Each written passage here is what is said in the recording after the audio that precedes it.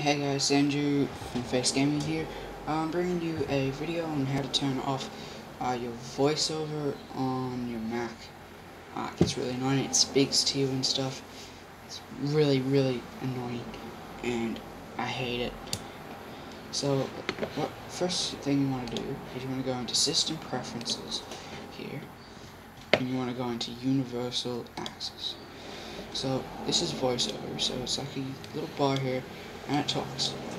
You can move it around eventually. Here, so you can move it around and stuff. It talks to you, so you don't have to use a mouse. But it's really annoying. So what you want to do is you just want to turn it off. And yeah, that's pretty much it. Like, comment, subscribe.